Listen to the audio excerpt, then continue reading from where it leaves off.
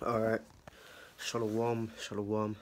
I'd like to start this video by giving all praises to the Most High Yahweh, Ba'ashem Yashai, Ba'ashem Rakak Wadash, and double honors to the apostles and the elders at Great Millstone, and salutes to the Akim out there that push this word in truth and sincerity, man. You know, I said, I'm just here, this quick impromptu, and basically I was at, and I had to go purchase some stuff real quickly, man. And pretty much I ran into some old school associates, you know, from secondary school and college years ago, man. And pretty much it had been, man, where like maybe 3-4 years ago, I don't know, we used to, a couple of us brothers, we used to teach in was it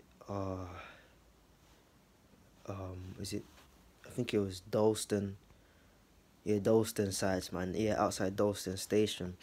And I used to that seemed to have been a place where a lot of people from my school and college lived or was around, you know. And pretty much yeah, back in the day, man, they used to see us at the camp and they would recognize me, you know, and they'll say my name like rah, like Nate, what's this all about, kind of thing. You know, girls have seen me, guys have seen me, you know, on multiple occasions, man. You know, teaching down with the Akim. Pretty much, man. You know, obviously at camp, you know, I don't really get into talking to them too tough, but you know, after the camp, they'll give me a call or a text when they next see me, and I'll be like, so what's that all about, you know? And basically give them the basics that, you know, out here teaching the truth or who the real Israelites are and what's gonna go down, man. Pretty much, you know, the overview of why we're out here, man. You know, to reprove, rebuke, and exhort our people, man. You know, or exhort the ones that come into the truth, the elect anyway. But you know, pretty much to speak out the judgments of what's coming, man, upon this planet Earth, and to those who dwell therein. You know, and some people, you know, took the piss like, oh, rah, Nate, like, what, you're a preacher now, kind of thing. And even one guy, he came up to me and he was on the side, he was like, what, Nate, what, are you getting paid to do this or something? Like, is your church, because they didn't understand what this is all about, man. And pretty much, man, the Spirit had it where them same guys and girls are seeing it come to pass, man. You know, Jesus ain't working anymore, man. You know, one guy came up to me and said, basically, man, I was on out like today now, I saw him, and he's one of the guys that saw me back then, and he was like, man, listen, man, like church ain't doing it, you know, I don't really believe, like, it's the same thing every week, jump up, dance, like, what were you teaching, what were you and your guys teaching about, alright, okay, you were saying this God, like, what, like what is it, Hebrew God, or you know how Jake is, man, you know, and it's like, man, fuck them guys, man, you know, and there's people out there that would have expected me to say, oh yeah, I was so happy and overjoyed to tell them, oh yeah, come look, listen to me, but it's like, fuck them guys, man, you know, because the scripture says, we have piped unto you and you have not danced, man, you know, here I am walking on the street doing what I gotta do. Now you want to inquire, what was that God you were teaching about? What was that thing? It sounded like the truth, alright? But when we were actually, and we know it's not that we're not out there anymore. We're still out there. But the point being is that at that time when I was out there with the Akim teaching, you know, on those specific accounts, they walked past. They asked me stupid questions like, are you getting financially reimbursed for this? Are you getting paid to stand out here? Oh, Nate, what's this all about? Sniggering and laughing, you know. That's when we were doing the work, you know. But now I'm going to the shop to buy something. You want to start asking me questions, man, you know. You know, and a small part of me was like, oh man, maybe I should stand here for 15 minutes, talk to the guy, tell him what it's all about, man. You know, but then that cold spirit came over me, man. And that's the spirit of the Lord, man. And if you can't bear it, then that's your own business, man.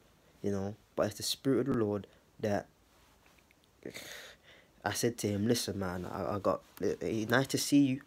Nice to see you, my man. Nice to see you, T. Okay? Now, but gotta get this thing. I gotta go home, man. I ain't trying to tell people, man. I ain't trying to tell you, you know, stand in a corner on the street and convince you, man. You know? Okay? Because that time you were scoffing, most likely, you would have been marked, man. You know? Now, let's just say one of those guys, you know, one of those guys, they end up being a part of the elect, then so be it, man. You know, it's all the predestination of the Lord anyway. So if they're part of the elect, they'll come in, man. You know, but at the end of the day, man, personally, I can't see that happening. You know, the kind of candidates that I'm talking about, the people that I'm talking about, you know, I can't see that them being a part of the elect. But if they are, then, you know, fuck me, I'm wrong. They'll be a part of the elect and they'll come in some way, shape or form. But I'm not finna stand on the street. I'm not finna stand on the street, man. You know, 15 minutes, okay, talking to you personally, man, trying to wake you up personally. No, because when we were out there, you were the same niggas that walked past, man. You know, even one of my so-called friends' dad knows what I do, man. You know, and he was like, yeah, you should tell him, you know, like, you know about the Bible, man. You know about the Bible, son. You know, you should tell my son. And I was like, just say yeah, whatever, man. You know.